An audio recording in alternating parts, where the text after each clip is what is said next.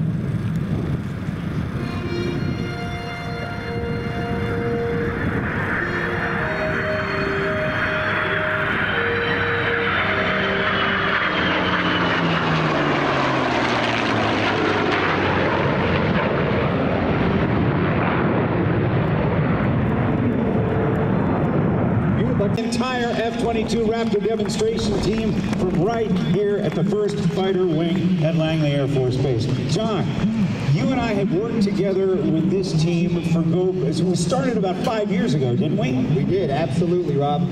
And during that time, you stepped away from the team for a while, now you're back. Tell us about what's going on. No, absolutely. So I had the opportunity to work in the 94th Fighter Squadron and the 27th Fighter Squadron. And just a few years ago, I was able to get in the Virginia Air National Guard, working with the 192nd Fighter Wing. So extremely blessed and happy to be here. Thank you so much for having us. You betcha. Thanks, John. Good to work with you. Love you, brothers. Thank you, man. Ladies and gentlemen, a nice round of applause for the F-22 Raptor Demonstration Team. What a great thing. We got it. Hey, good afternoon, ladies and gentlemen. On behalf of the United States Air Force, the Commander of Air Combat Command, General Mark Kelly, and all the men and women of Air Combat Command, we welcome you once again to Air Power over Hampton Roads. I am F-22 Demonstration Team Superintendent, Master Sergeant John Lugo from Tempe, Arizona.